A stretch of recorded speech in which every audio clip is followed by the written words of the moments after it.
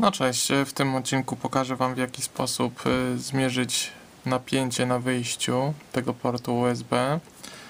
Według specyfikacji USB 2.0 widzimy, że tutaj USB ma 4 piny, 1, 2, 3, 4, więc pierwszy pin to jest plus 5V, ostatni pin czwarty to jest masa, ground, natomiast środkowe to służą do przesyłania danych.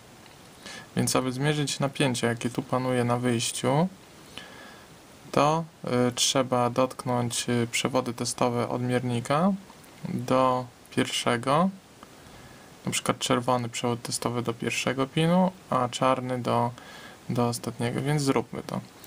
No tak jak mówię, to jest w środku, normalnie dochodzi tu 240V z sieci, a tu konwertuje nam na jakieś napięcie.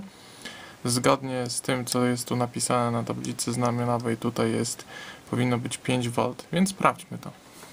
Więc wkładam. I teraz ustawiamy na napięcie stałe. No i sprawdzamy. Dotykamy ostatni.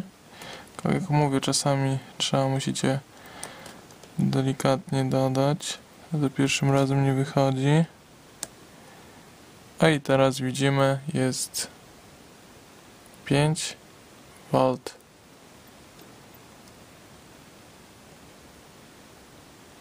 To wszystko w tym odcinku. Do usłyszenia i miłej zabawy. Hej!